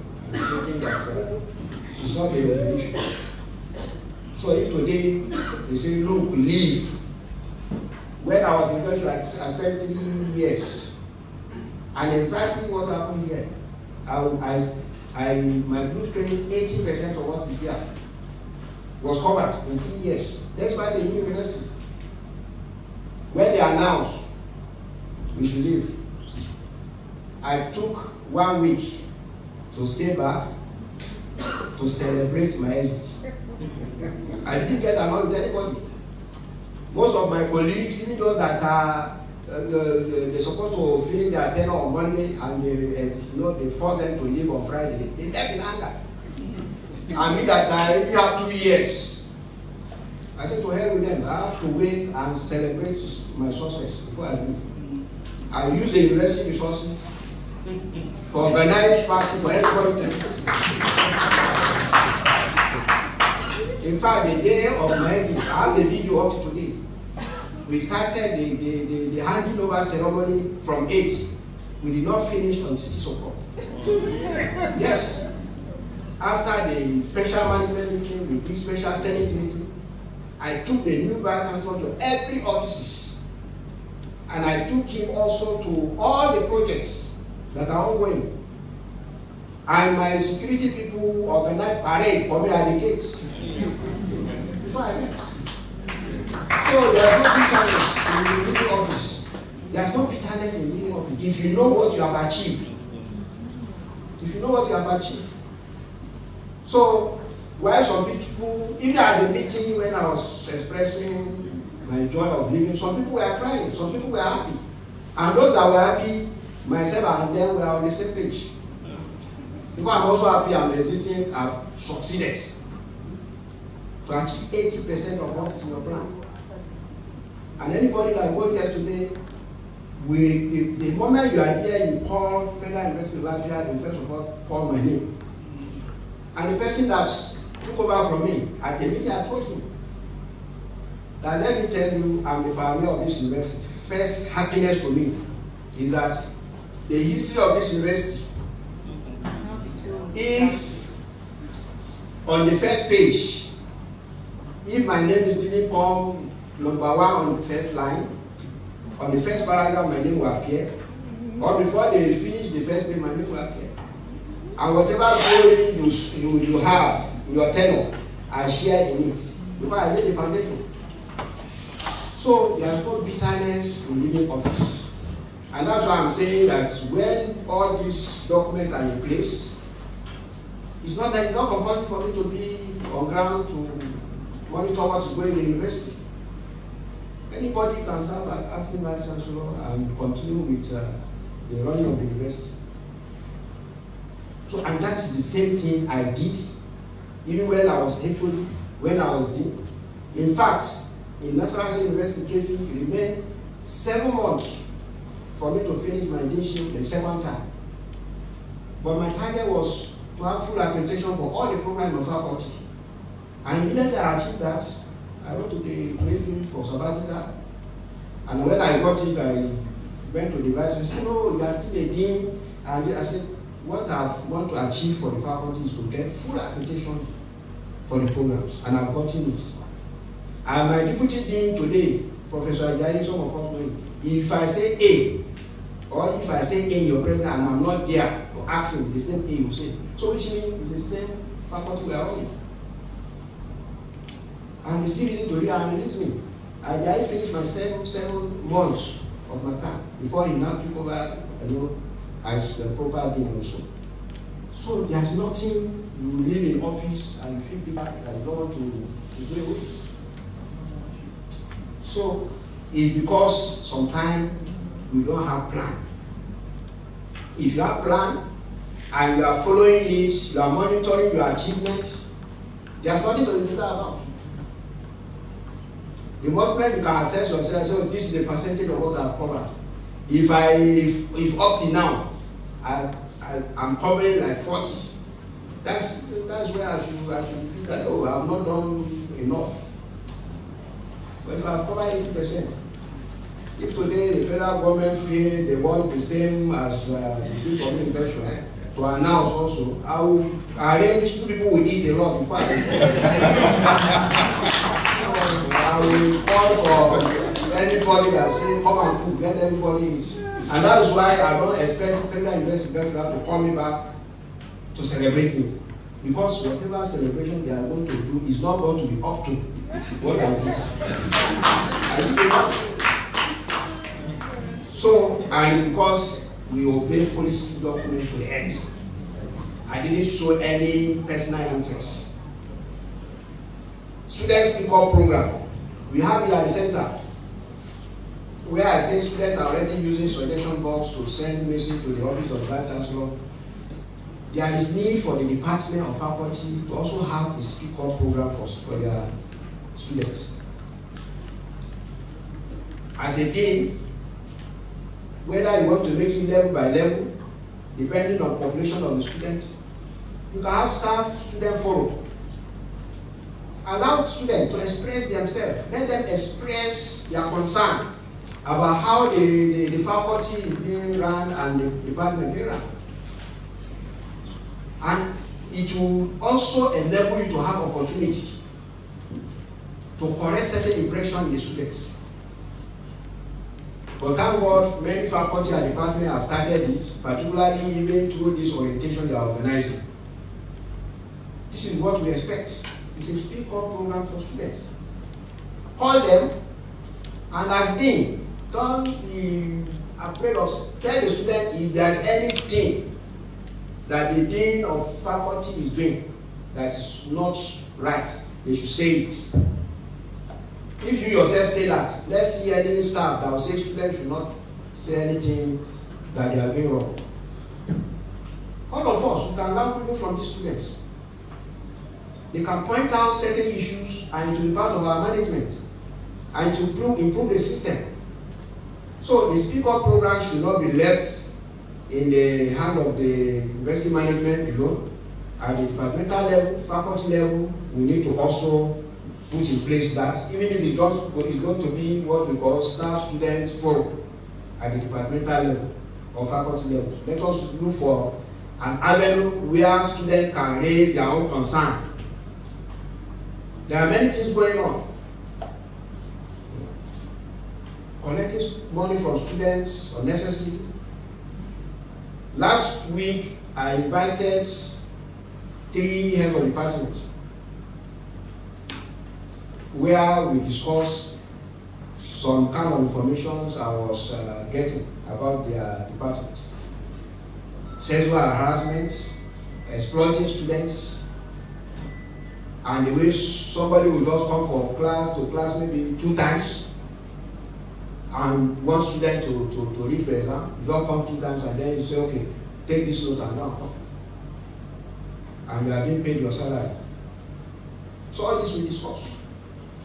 And the way people are presenting those matters to me about those departments, I've even formed 3-man committee to go and compile lists of those people to bring. But I've told the HODs to go to those departments and first of all tell them that these are the information reaching the office of the Vice-Chancellor. And their names will come. I know many names that have received in one of the speaker programs where students make complaint. In fact, even my faculty of civil among them, faculty of agri, a small faculty that is just coming up. Yeah? Small faculty that is just coming up. And I saw that report, I was ashamed of it. And I've seen the faculty that on this matter they are needs, no issue. Faculty of Education, Faculty of Computing. Thank you, sir. In fact, if not because we don't have offices, I would have said you give me one office in your office. So, speaker program, please, for students at the departmental level, faculty level is very important. Respect for rules and regulation is another very important issue. We should not take this thing light. We know all of us, we have different status in this environment. But despite our status, when there are rules and regulations in place, we should obey it. Because if you are HOD, there are rules and regulations in place you are not obeying, it will be very difficult for you to control the younger ones and the students. And it's very important we should tell ourselves the truth. Sometimes people don't want us to say the truth, but you know, truth is just like when you take a stick and beat a mud, it will splash. Even the person that beat that mud is not exempted. That is the truth. That's the work of the truth. So, and that is why whenever there are rules and regulations, let us not exempt ourselves. We should all obey it. I know of a time when I gathered, I think, professors here, and was talking about obeying rules and regulations. And I gave an example of our ID card, that we should hang our ID card. It's not about convenience, it's about compliance. Somebody came to my office and said, oh, I'm having an allergic when I hang this. And I said, okay, it's a university. We can do a research for you. Or you go to directors of research and create it up. They will look for a way of how to get solution to that. You are allergic to something, but you must hang it. And the situation is not that we just brought this. There are a lot of security reports we got, and we arrive at this. And when we arrive at this, we say, okay, because some people may want to show status difference with the students. We not say, okay, we cannot be wearing the same thing with students. We differentiate the color. And it's very important we should obey this. Because in the daytime, anybody can come to this campus, go around to survey the environment, and in the night, they can come to do whatever they want to do. But the moment we see you, you are not handling this, we know that you are not a stakeholder in this university. And some people just want to disobey the rule, not because of anything. But when you go, there are certain places you go, particularly for conference. They will put this on your neck. Sure. And even the ID card will be wider than this. You see some cover the whole chest. And yet, somebody will not say you feel allergic. You will carry it on his chest and be moving about freely with proud. But you come to this university, feeling bad about hanging. What is there in that? We are saying it because all the students are watching us.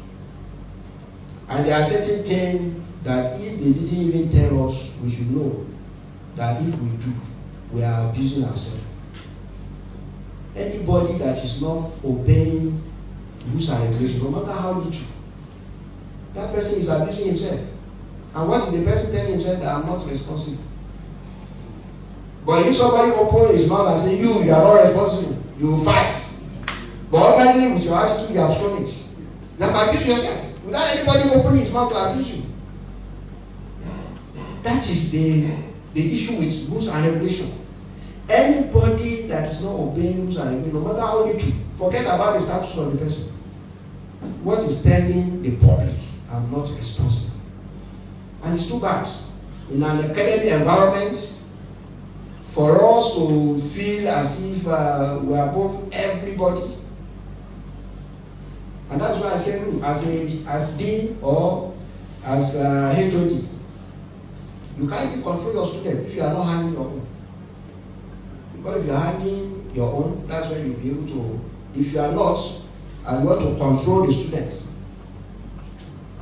the student himself will look at you. Within him, he must have already abused you. Look at this irresponsible. You did not hang himself, his son is telling you to hang. You know, sometimes it's not until somebody talk out. Somebody can look at you and abuse you within his mind. Just because of your attitude. So please, we should not abuse ourselves in a system like this. Is an organized system. We should not always be demonstrating primitivity. Because anybody that works against rules and regulations in an organized system is a primitive person. Let us be civilized. Let us be civilized. The next is digitization of old journals articles or old journal publications that are not online. These days, most of the ranking system we are seeing is because those articles that our staff are having are visible online. But there are some old professors that the articles are not online. And the quality of those articles, they are far, far better than some of those articles that are online. Far, far better. So, but because they are not visible online, nobody is citing them. So we are looking for a way to digitize all those old journal publications so that we can also send them online. We are already talking with the company handling our e-learning, because it's the same company that digitizes staff and student records. And when we digitize staff and student records, we saw a lot of issues, and we have corrected a lot of issues, and things are becoming more easier for us now to trace matter about students and staff. So digitalization is going to be extended to communications, particularly those ones that are not online, so that you can make them visible to the public and people can be citing. And I want to use the opportunity to also advise some of us that we are supervising our students. We should make sure we encourage them to reference us. You are supervising a student, the subject matter student is conducting research on. You have publication in them. and your student is not referencing. Yes. But they will go and be referencing somebody in America or UK. And that referencing they did is projecting the image of those universities and those people there. But you that you are laboring in supervising the student, they are ignoring your publication. So the more your student also reference you, the more other people will reference your work. So we have to encourage them to be referencing our work, because it's going to improve the visibility of our work also. It's very important we take note of this. The two faculties. Now this is the end of all those things that I say constitute the 20% that department and faculty need to work. These two faculties, we are giving attention to issues that are challenges to the faculty. I know office space, particularly faculty building. Faculty of Education, you actually have your building coming up, and even though the issue we have, we are already resolving it, because there was commission in a bill which we traced to original document in third form, and we're able to write back to third form, and they send their team here, they look at the project, they look at the document, and they agree that yes, that commission was actually there. But that omission, the money that the contractor was supposed to use to finish the entire building, they incur it in the lecture theatre, and they find it difficult to get fund to do the event. So what we did was to approach them for, they sent their team here, they submitted reports, and at a point they now allocated certain amount of money to finish the 4 projects, the 3 faculty and the Senate building. But the money they sent to us, when the allocation they gave us, when I saw it, I look at it based on what is on ground now, it's not possible. And I don't want a situation where we apply that fund and the project will still remain abandoned. So we have to now ask all the contractors to submit cost of pending work. When they submitted it and we look at it, it was more than double the money the third fund allocated for us to finish it. So what I did was to now say, okay, the total cost that these people submitted, I now use it along with the cost of each of them to get the percentage, which are now applied to the money that third fund said they allocated. And I wrote to third fund and said, okay, the money you submitted, based on this percentage, this is the amount that will go to this people, this amount to that. I now have to write a footnote to say, this money are highly inadequate to complete this project. And if we go ahead to use this money the way I've spread this, none of this project will be completed. So they now say, okay, the only thing they can do is we should use the money for those projects that the money can accommodate. And looking at the amount, it will only go for Faculty of Environmental Design and the Senate building. So they tick those one for us and wrote to us officially to use that fund for that. And we are already also submitting another proposal because the cost is not stable. We have to also ask for another cost estimate again based on the current situation and send to them so that we can pursue it for the 2 other faculties, education and administration.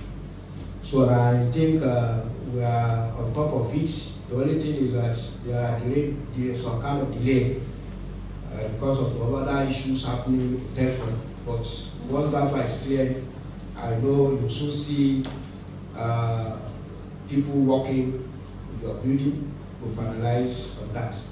Then for Faculty of Computing, the allocation for 2024 from third fund, we have dedicated it to build Faculty of Computing.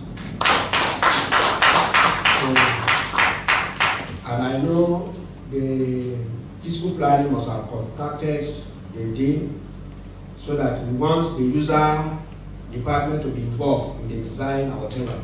So they have done that, and we are going to pursue all the process to conclusion. I know it's not easy the way the faculty is operating now. We have to bear with the system, and I know one day it will be history. So we know about that. The other aspect is the staffing situation. I know we have new programs in the department now. Even in the Faculty of Education, we have new programs, and even some of them that are there, the staff are not enough, but we know what is going on about our IPPIS, even with the pronouncement that we are going to be off IPPIS since December, I think up to April. Is the IPPIS, I don't know whether, maybe that's IPPIS that pay my salary, I don't know for others. But for this May, we don't know also whether they are the one to pay. So, but we are thinking between now and July. We know we met with the minister and the promise to allow us to be on our own very soon. But you know, sometimes where ASU comes in, you have to be very careful to take immediate decision. Because when the minister invited us, ASU were invited. And they raised an observation that if you remove university now, there are pending issues.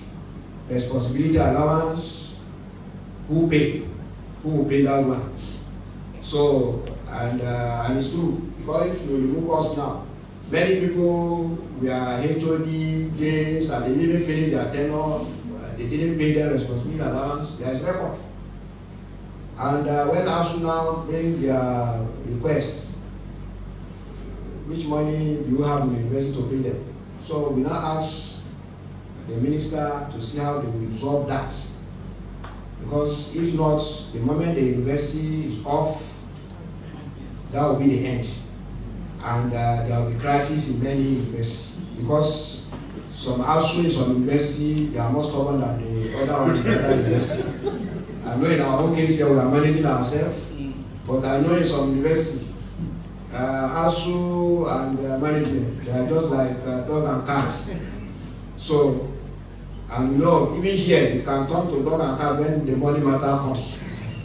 Because some people are here that when it comes to money, we don't joke with them. So, and that's why maybe that is one of the issues that is dealing, because they have to rectify all this outstanding matter for them. The government have to look for money to see how to solve those things. But for appointment of senior academics, we are going to see how to do it. For some of the new programs, from senior lecturer to professor, we are going to look at those aspects. I'm going to sit down with the Dean of Faculty of Computing and also the Dean of Faculty of Education. We look at priority areas. And we have to bring in senior academics first to come and prepare ground for how we are going to recruit the younger ones when the stage is set for it. So, and I know something happened in the Faculty of Education on the issue of teaching practice, and I frowned strongly against it. And in fact, there is a staff I talked to one night like that, but I'm here to tender apology for the way I talked to the staff. Because I'm doing that because of your dean came to defend you, and the way they didn't talk, I was actually touched that if somebody that is putting all her efforts into the system, if you talk to like that by the Vice-Chancellor, it means I'm demoralizing the staff, and I don't want to do that. So that's why I say I'm tending apology. I know what the staff must have gone through. Because when I talk like that, even myself with me, I say, "Kai, this staff will not sleep well today." So, but I think now that the staff may not even want me to know who she ate, so but in any case, your dean has come and has explained all the matter to me. It's just a kind of disconnect between faculties and the office of the bossa, but we are already handling that aspect.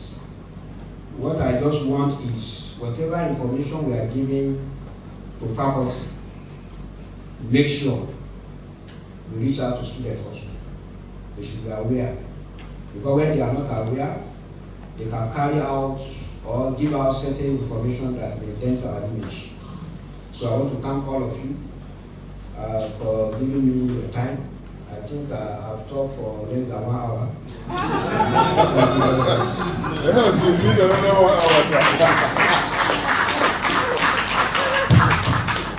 I think the Vice-Chancellor deserves a better round of applause. So it is very rare to find a senior colleague apologizing to a subordinate, but we've seen a chief executive apologizing for comment he made. I think he deserves a better round of applause. Of leadership. We thank you, Mr. Vice-Chancellor. I think this time is for comments.